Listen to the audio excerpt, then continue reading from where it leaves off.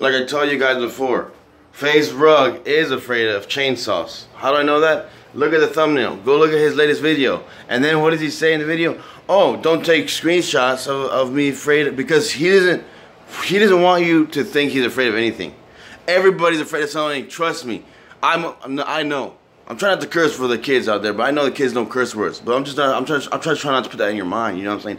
I don't give shout outs to haters. I only give shout outs to lovers. That's why in my next video you'll see me giving a bunch of shout outs to people that are gonna subscribe to my channel, that are gonna share my videos, Facebook, Twitter, Instagram, Snapchat. Share my videos and I will give you free shout outs for life. For life. I do not care. Listen, it's simple. FAZE Rug is afraid of chainsaws. I'm giving you this information. You can thank me by sharing my video, subscribing. If you want to thank me more, check out links in the description. You can send me free money. And that goes into my channel. That goes into me making more videos for you. Every day I'll make more videos for you. Listen, it's easy. Shout out to Charlie ZELENOFF, my homie. People, they don't think, oh, you don't hang out with Charlie ZELENOFF. He's not your friend. Charlie's been my friend, okay?